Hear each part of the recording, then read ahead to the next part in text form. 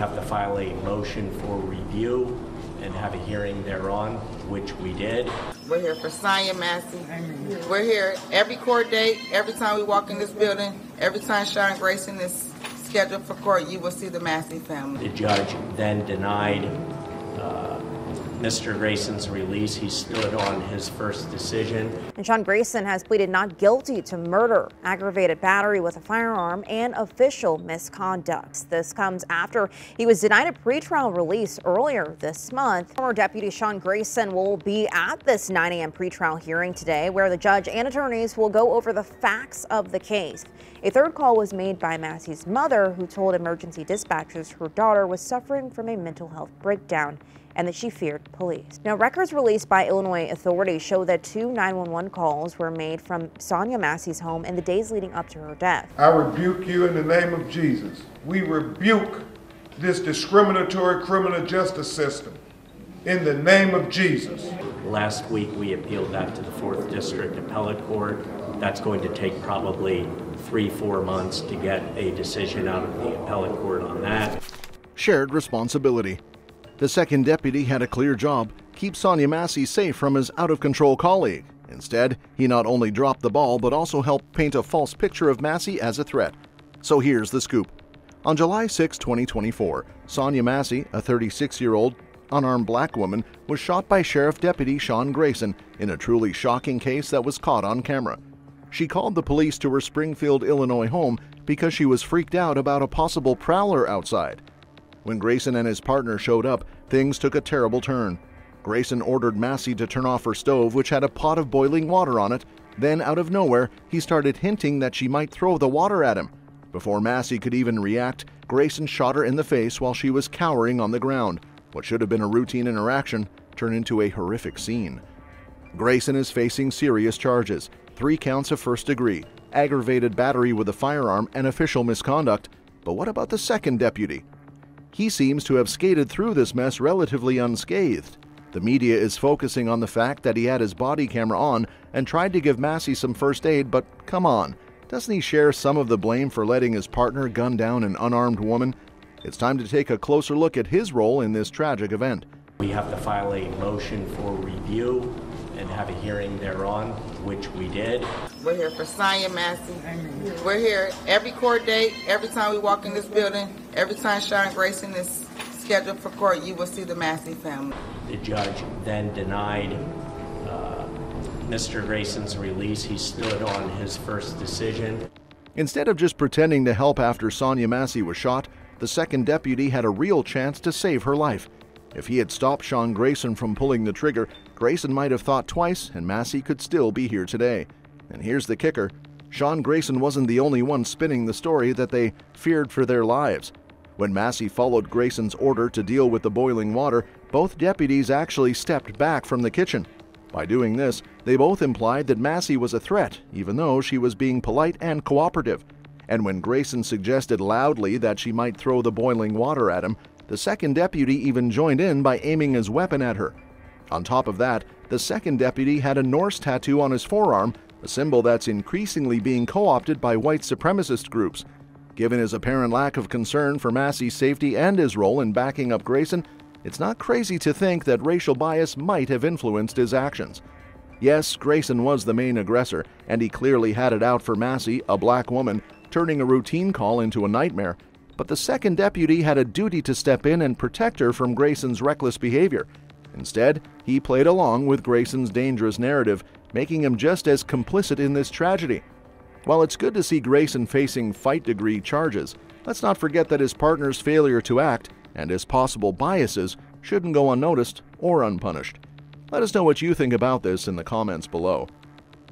If you watch that video, as soon as she says, "In Jesus' name I rebuke you," he switches up. Just said that, and only God knows where that came from, if it was just a random thought or if she sensed spiritual danger. What she says to him is something verbal and spiritual, which is, "I rebuke you in the name of Jesus." A lot of rumors are going around on the internet that Sonya Massey didn't throw the pot at the police officers. Now, if you're going to make a fair argument, you need to know what actually happened. Does Grayson's shooting of Massey fall within the legal boundaries?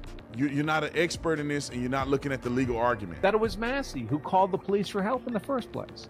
That the shooting occurred in Massey's own kitchen. That she was black and the officers were white. Did Deputy Sean Grayson, at the moment he fired that bullet through Sonya Massey's head, presenting as an unlawful, imminent, deadly force threat to himself? The element of reasonableness, both subjective and objective, is consistent with Sean Grayson's claim of self-defense. Sean Grayson did not imagine this boiling water.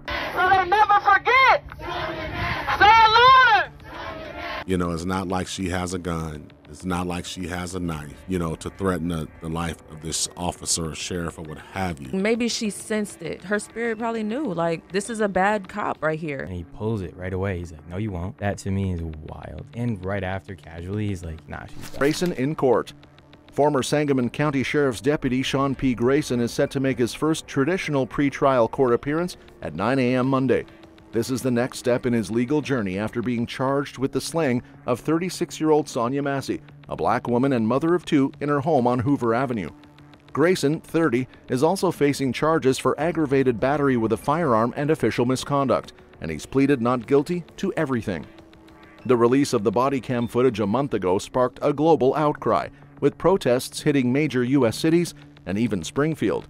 It also led to the retirement of Sheriff Jack Campbell and the formation of the Massey Committee. So what's happening on Monday?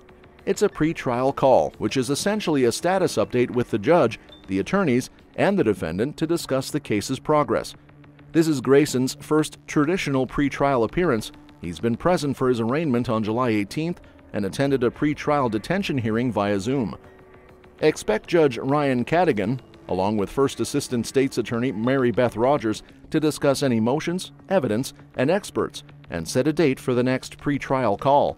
Grayson will be represented by Springfield attorneys Daniel Fultz and Mark Wyckoff.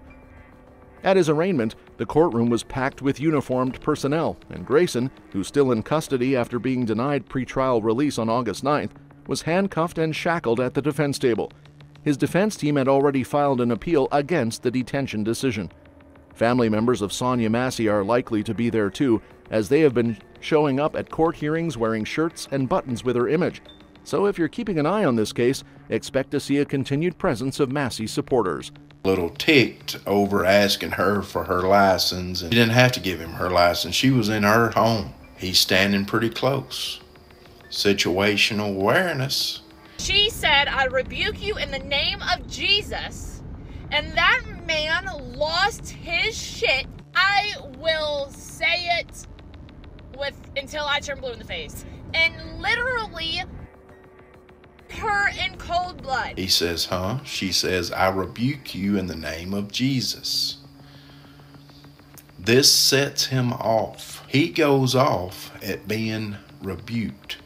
I believe this wholehearted. Better effing not, or I swear to God, I will shoot you in the effing face. They were irritated going up to her door. This was an innocent woman. Okay, I could hear it in their voice asking her for her ID. He saw her put the pot down. He keeps saying, drop the pot, drop the pot, drop the pot. This guy should have never been in law enforcement, and he deserves to be in prison for the rest of his life. Yeah, she's still breathing, but she's losing a lot of blood. No remorse. Nothing. Red flags ignored. Sean Grayson has a troubled past that should have raised red flags. He was booted from the Army after 2 DUI convictions, both times with a weapon in his car, but somehow that didn't stop law enforcement agencies from handing him a badge.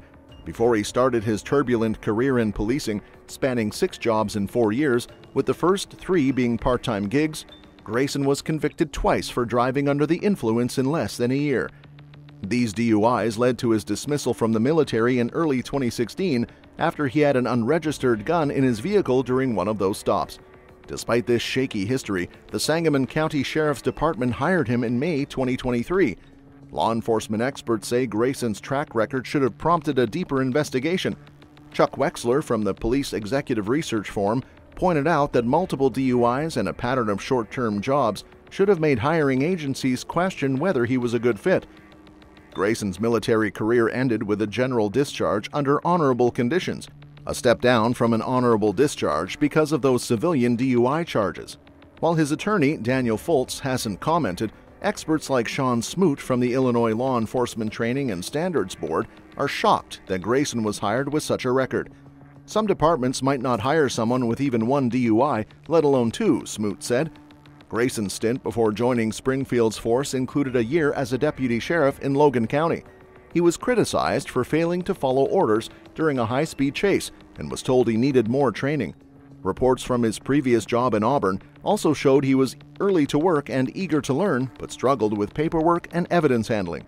Grayson's time in Logan County wasn't without controversy either. There were complaints from people he had arrested, including allegations of misconduct. He resigned before the investigations into these complaints were completed.